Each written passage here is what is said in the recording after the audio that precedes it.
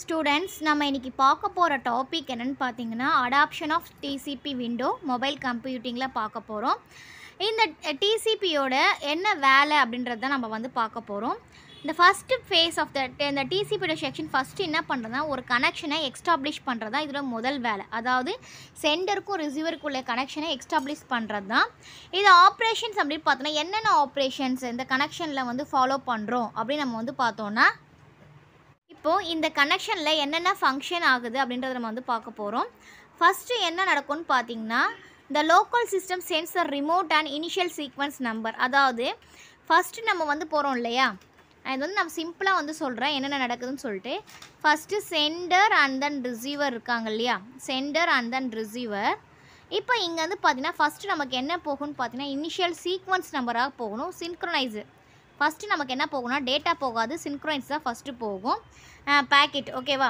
The local system sense remote end and initial sequence number. அதாவது இது வந்து sequence நம்பராக போகும். எது மூலிமா பார்த்தீங்கன்னா சின்க்ரைஸ் ஆகும், ஃபஸ்ட்டு சின்க்ரைஸ்ட் ஆகும். அதுக்கப்புறம் இங்கே வந்து பார்த்தீங்கன்னா இங்கே வந்து சின்க்ரைஸ் இங்கே ஒரு சிக்னல் வரும் ஓகேவா. அக்னாலஜ்மெண்ட்டோட சின்க்ரைஸ் வரும். The local end response with an acknowledgement of this remote sequence number. அதாவது இங்கே வந்து ஓகே இந்த போர்ட் நம்பர் எனக்கு வந்துடுச்சு அப்படின்றத சின்க்ரனைஸ் பண்ணி நமக்கு என்ன ஆகும், அக்னாலஜ்மெண்ட்டை வந்து இந்த மாதிரி எனக்கு டேட்டா வந்துடுச்சுன்றத அக்னாலஜ்மெண்ட் மூலமா சென்ட் பண்ணும். அதுக்கப்புறம் பார்த்தீங்கன்னா என்ன ஆகும்னா டேட்டா வந்து எக்ஸ்சேஞ்ச் ஆகும் ரெண்டுத்துலேயும்.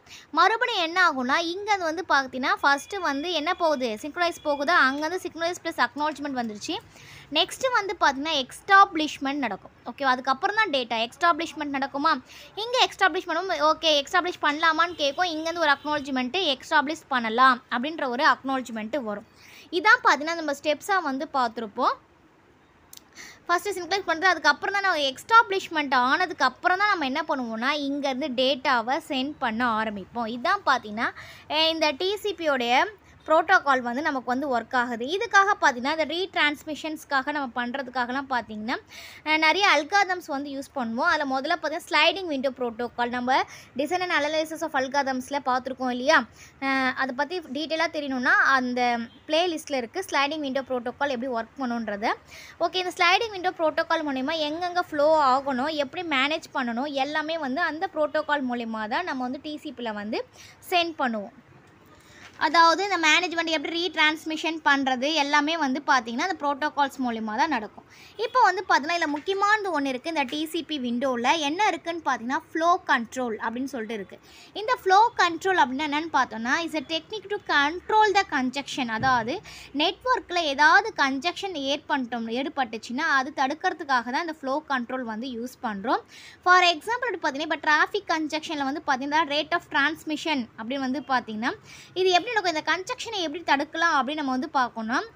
நம்ம என்ன பண்ணோம், சென்டர் வந்து ரிசீவருக்கு வந்து டிரான்ஸ்மிட் பண்ணணும். ஓகே நான் இந்த மாதிரி டேட்டாவை இவ்வளோ அனுப்பலாமா அப்படின்னு சொல்லிட்டு அதோடைய அது ரிசீவர்ஸ் என்ன பண்ணுவாங்கன்னு பார்த்தீங்கன்னா என்ன டிரான்ஸ்மிஷன் பண்ணலாம் இந்த டிசிபி மூலமாக தான் இந்த ஃப்ளோ கண்ட்ரோல் டெக்னிக் என்ன பண்ணணும்னு பார்த்தீங்கன்னா டிரான்ஸ்மிஷன் ரேட் எவ்வளோ டிரான்ஸ்மிஷன் ரேட்டுன்றதை பார்த்து ஓகே இப்போ அதுக்கான இதுவாக இருக்குன்னா ஓகே ரிசீவ் அனுப்பலாம் அப்படின்னு வரும். இப்போ அதிகமாகிடுச்சுன்னா இல்லை இது வந்து பார்த்திங்கன்னா டூ ஹை அந்த மாதிரி ஏதாவது ஒன்று வரும். அப்போ வந்து நம்மளால் அனுப்ப முடியாது. அதனால பார்த்திங்கன்னா கன்ஜெக்ஷன் ஓவர் ஆகிறது வந்து பார்த்திங்கன்னா நம்மளால் தடுக்க முடியும். இப்போ வந்து டீட்டெயில்டாக வந்து எப்படி ஒர்க் பண்ணுறது நம்ம டீட்டெயில்டாக பார்க்கலாம் இந்த டிசிபி விண்டோ எப்படி ஒர்க் ஆகுதுன்னு. இப்போ வந்து நம்ம ஏற்கனவே சொன்ன மாதிரி தான் ரிசீவருக்கும் நமக்கு என்ன பண்ணுவோம் சென்டருக்கும் வந்து பார்த்திங்கன்னா ஒரு டிரான்ஸ்மிஷன் பண்ணுறோன்னா எப்படி டிரான்ஸ்மிஷன் பண்ணுவோம் டிசிபியில் அப்படின்னு பார்த்தோன்னா பேக்கெட் மூலிமா தான் நம்ம வந்து ஒரு ரிசீவருக்கு நம்ம வந்து சென்ட் பண்ணுவோம். அது வந்து பார்த்திங்கன்னா இப்போ அந்த பேக்கெட் வந்து சென்ட் ஆகுதுக்கு நம்ம என்ன சொன்னோம், சின்க்ரனைஸ் பண்ணோம் இல்லையா. ப்ராப்பர் அக்னாலஜ்மெண்ட் ஓகே ஒரு ப்ராப்பர் அக்னாலஜ்மெண்ட் அனுப்பினதுக்கு அப்புறம் தான் எக்ஸ்டாப்ளிஷே பண்ணுவோம். ஃபஸ்ட்டு என்ன பண்ணோம், ஒரு மெசேஜ் மாதிரி அனுப்போம். அவங்க மெசேஜ் ரிசீவ் ஆயிடுச்சுன்னா ஓகே இந்த சைஸில் இந்த இடத்துல இந்த மாதிரி அனுப்பலாம், இல்லைனா இந்த டைமில் அனுப்பலாம் அப்படின்னு ஏதோ ஒரு அக்னாலஜ்மெண்ட் வர வரைக்கும் நம்ம வெயிட் பண்ணணும் ஓகேவா. வந்த டிரான்ஸ்மிஷன் பிகைன்ஸ் எப்போ டிரான்ஸ்மிஷன் வந்து நடக்கும் அப்படின்னு பார்த்தோம்னா ரிசீவர் வந்து பார்த்திங்கன்னா அந்த சின்க்ரனைஸை ஃபாலோ பண்ணிட்ட அப்புறம் ஒரு அக்னாலஜ்மெண்ட் அனுப்புவாங்க. அந்த அக்னாலஜ்மெண்ட்ஸ் அந்த பஃபர் சைஸும் அனுப்புவாங்க. அதுக்கப்புறம் தான் பார்த்திங்கன்னா அந்த பஃபர் சைஸு ஓகேனா தான் நம்ம மறுபடியும் என்ன பண்ணுவோம், சென்டர் வந்து அந்த அக்னாலஜ்மெண்ட்டை படித்து பார்த்துட்டு அதாவது அந்த அக்னாலஜ்மெண்ட்டை பார்த்துட்டு அதுக்கப்புறம் தான் பார்த்திங்கன்னா நம்மளோட டேட்டாவை நம்ம வந்து சென்ட் பண்ண ஆரம்பிப்போம். It helps a centre to determine maximum amount of data.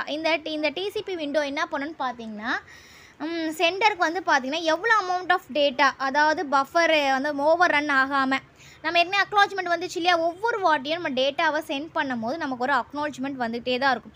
First data வந்து ஓகே அனுப்புனா மறுபடியும் என்ன ஆகும், அக்னாலஜ்மெண்ட் வந்து அனுப்புனா தான் அடுத்த டேட்டாவை சென்ட் பண்ண முடியும். அப்படி அக்னாலஜ்மெண்ட் எதுவுமே நமக்கு வரலன்னா என்ன அர்த்தம்னா ஏதோ வந்து ஃபால்ட் ஆயிருக்குன்னு அர்த்தம். இப்போ மேக்ஸிமம் பேக்கெட்ஸ் வந்து பார்த்திங்கன்னா இன் அதர் வேர்ட்ஸ், இப்போ வந்து ஓகே எல்லாமே கரெக்டாக போகிற வரைக்கும் நமக்கு பிரச்சனை இல்லை. இப்போ மேக்ஸிமம் பேக்கெட் வந்து ரிசீவ் ஆகிடுச்சு, ஆனால் என்ன ஆகும்னா without having acknowledgement for previous packets நிறையா வந்துக்கிட்டே இருக்குது. எந்த ஒரு அக்னாலஜ்மெண்ட் இல்லாமல் வந்துக்கிட்டே இருந்துச்சுன்னா என்ன ஆகும்னு பார்த்தீங்கன்னா, அந்த டிரான்ஸ்மிஷனோட பஃபர் சைஸோட அதிகமாகிடுச்சுன்னா என்ன ஆகும்னு பார்த்தீங்கன்னா, அந்த அக்னாலஜ்மெண்ட்டை ஸ்டாப் பண்ணிட்டோம். அக்னாலஜ்மெண்ட்டை ஸ்டாப் பண்ணோடனே ஆட்டோமேட்டிக்காக என்ன பண்ணுவாங்க, சென்டர் வந்து ஏன்னா இதோட ப்ரொசீஜர் என்னென்னு பார்த்தீங்கன்னா, அக்னாலஜ்மெண்ட் வந்ததுக்கப்புறம் தான் நம்ம அடுத்த டேட்டாவை சென்ட் பண்ண முடியும். இந்த அக்னாலஜ்மெண்ட் வந்து அந்த பஃபர் சைஸோட எக்ஸிட் ஆகிடுச்சின்னா அக்னாலஜ்மெண்ட் வராது. அப்போ என்ன பண்ணணும்னா அடுத்த அக்னாலஜ்மெண்ட் வந்தால் மட்டும்தான் நம்ம என்ன பண்ணுவோம்னா டேட்டா வந்து சென்ட் பண்ணுவோம். இப்போ அக்னாலஜ்மெண்ட் ஒவ்வொரு நேரத்தில் அக்னாலஜ்மெண்ட் வரவே டிலே ஆகிடும். ஓகேவா, சில நேரத்தில் அக்னாலஜ்மெண்ட்டே ப்ராப்ளம் டிலே ஆகிடுச்சுன்னா என்ன ஆகும்னா அந்த மாதிரி நேரத்தில் நம்ம என்ன பண்ணுவோம்னா அந்த பேக்கெட் வந்து லாஸ் ஆகிறதுக்கு நமக்கு நிறைய வாய்ப்புகள் இருக்குது. பாதியிலே போகும்போது ஏதாவது லாஸ் ஆகிடுச்சுன்னா எனக்கு அக்னாலஜ்மெண்ட் வராது இல்லையா, ஏற்கனவே போனது வரலனாலும் அக்னாலஜ்மெண்ட் வராது, பஃபர் சைஸ் பெருசானாலும் அக்னாலஜ்மெண்ட் வராது. அப்போ ஏற்கனவே ஏதாவது லாஸ்ட் ஆகிடுச்சுன்னா என்ன பண்ணோன்னா கொஞ்ச நேரம் வரைக்கும் டைம் வரைக்கும் பார்ப்பாங்க. அதுக்கப்புறம் அந்த டைம் ஆகிட்ட அப்புறம் திருப்பி அதே டேட்டாவை ரீட்ரான்ஸ்மிஷன் பண்ணுவாங்க. அப்போனா அக்னாலஜ்மெண்ட் வரலன்னா ஒரு வேளை அந்த டேட்டா வந்து எந்த இடத்துலையாவது லாஸ் ஆகிருக்குன்னு அர்த்தம். அப்போ மறுபடியும் நம்ம வந்து ரீட்ரான்ஸ்மிட் பண்ணுவோம். இதே மாதிரி தான் பார்த்தீங்கன்னா பேக்கெட் லாஸ்ட் ஆச்சுன்னா மறுபடியும் ரீட்ரான்ஸ்மிட் பண்ணுவாங்க. இப்படி தான் பார்த்தீங்கன்னா இந்த டிசிபி விண்டோ வந்து நமக்கு வந்து ஒர்க் ஆகும். நான் இப்போ சொல்கிறது நல்லா புரிஞ்சிருக்கும்னு நினைக்கிறேன். இப்போ நம்ம முதல்ல சிங்க்ரனைஸ் அனுப்புகிறோம், சிங்க்ரனைஸ்லேருந்து மறுபடியும் வருது எக்ஸ்டாப்ளிஷ்மெண்ட். இதுதான் ஃபஸ்ட்டு கனெக்ஷன் எக்ஸ்டாப்ளிஷ் பண்ணுறது. இது வந்து சிங்க்ரனைஸ் பண்ணுறோம், அங்கே வந்து சிங்க்ரனைஸ் ப்ளஸ் அக்னாலஜ்மெண்ட் வரும். இது சென்டர் அண்ட் தென் ரிசீவர். மறுபடியும் எக்ஸ்டாப்ளிஷ் பண்ணுவோம், கனெக்ஷன் எக்ஸ்டாப்ளிஷ் பண்ணலாமான்னு கேட்போம், ஓகேன்னு சொல்லுவாங்க. அதுக்கப்புறம் நம்ம என்ன பண்ணுவோம், இங்கேருந்து டேட்டாவை ட்ரான்ஸ்ஃபர் பண்ணுவோம். டேட்டா போய் சேர்ந்துச்சுன்னா நமக்கு மறுபடியும் அக்னாலஜ்மெண்ட் வரும். அக்னாலஜ்மெண்ட் வந்தோடனே மறுபடியும் நம்ம என்ன பண்ணுவோம், டேட்டாவை ட்ரான்ஸ்ஃபர் பண்ணுவோம். இந்த டேட்டா ஏதாவது லாஸ்ட் ஆகிடுச்சுன்னா அக்னாலஜ்மெண்ட் வராது. அக்னாலஜ்மெண்ட் வரலன்னா சில டைம் வரைக்கும் வெயிட் பண்ணி பார்த்துட்டு மறுபடியும் இந்த சேம் டேட்டாவை திருப்பியும் ரீட்ரான்ஸ்மிட் பண்ணுவோம். இப்படி தான் பார்த்தீங்கன்னா இதோடைய ப்ராசஸ் வந்து நமக்கு வந்து ஒர்க் ஆகுது. இதுவே பார்த்தீங்கன்னா இன் வயர்லெஸ் நெட்வொர்க்கில் இந்த டிசிபி எப்படி ஒர்க் ஆகுதுன்னு பார்த்தீங்கன்னா, இப்போ packet losses occur and account of கன்ஜெக்ஷன்ஸு. இப்போ ஒயர்லெஸில் என்ன நடக்கும்னு பார்த்தீங்கன்னா பேக்கெட் லாஸஸ் ஆனால் நிறைய வாய்ப்புகள் வந்து இருக்குது. Packet losses can also occur due to mobility and channel errors. இந்த பேக்கெட்டு ஏதாவது லாஸ் ஆகிடுச்சுன்னா நமக்கு வந்து எரர்ஸ் வந்து நிறையா வரும்.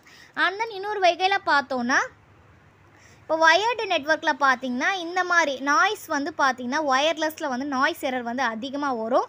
ஆனால் இது வந்து பார்த்திங்கன்னா ஒயர்ட் நெட்வொர்க்ஸில் வந்து பார்த்திங்கன்னா நாய்ஸ் எரர்லாம் இருக்காது. இந்த நாய்ஸ் வந்துச்சுன்னா என்னென்னா அந்த கனெக்ஷன் வந்து டிஸ்கனெக்டட் ஆகிடும், மே கெட் லாஸ்ட்டு. இந்த மாதிரி நாய்ஸ் வரும்போது பார்த்திங்கன்னா பேக்கெட்ஸ் வந்து பார்த்திங்கன்னா லாஸ் ஆகிடும். இந்த மாதிரி அன்னெசரி டிரான்ஸ்மிஷன் வந்து பார்த்திங்கன்னா ரூட்டரில் நடக்க நிறையா இதெல்லாம் பார்த்திங்கன்னா ஒயர்லெஸ் நெட்வொர்க்ஸில் அதிகமாக நடக்கும். Mobile networks has high packet loss. Mobile நெட்வொர்க்கில் பார்த்தீங்கன்னா நிறைய பேக்கெட் லாஸ் ஆகிறதுக்கு வாய்ப்புகள் இருக்குது, கன்ஜெக்ஷன் வரத்துக்கும் வாய்ப்புகள் இருக்குது. இதனால் இந்த டிசிபி ப்ரோட்டோகால் வந்து பார்த்திங்கன்னா ஸ்லோவான மாதிரி ஆகிடும். இதுக்காக நம்ம வந்து பார்த்திங்கன்னா இது எதை ஏற்படுத்தும் அப்படின்னு பார்த்திங்கன்னா நமக்கு வந்து ஸ்லோ டிரான்ஸ்மிஷன், டேட்டா வந்து கரெக்டாக போகாது. இது வந்து பார்த்திங்கன்னா ஒயர்லெஸ் நெட்வொர்க்கில் பார்த்திங்கன்னா இந்த மாதிரி ப்ராப்ளம்ஸ்லாம் நிறையா வரும். And compare to the wire நெட்வொர்க்கில் ஒயர்லெஸ் டிசிபி ப்ரோட்டோக்காலை விண்டோ வந்து நம்ம யூஸ் பண்ணுறோன்னா டிசிபி ப்ரோட்டோக்கால் விண்டோ ப்ரோட்டோக்கால் நம்ம யூஸ் பண்ணும் போது இந்த மாதிரி நிறைய சவால்கள்லாம் இந்த மாதிரி நிறையா வரும். அதான் டேட்டா லாஸ் ஆகும், அண்ட் தென் பார்த்தா கன்ஜெக்ஷன் உருவாகும், ஸ்லோவாகும், இந்த மாதிரி நிறைய ப்ராப்ளம்ஸ் வந்து வரும். இப்போ இந்த டாபிக் உங்களுக்கு கிளியராக புரிஞ்சிருக்கும்னு நினைக்கிறேன். Thank you students.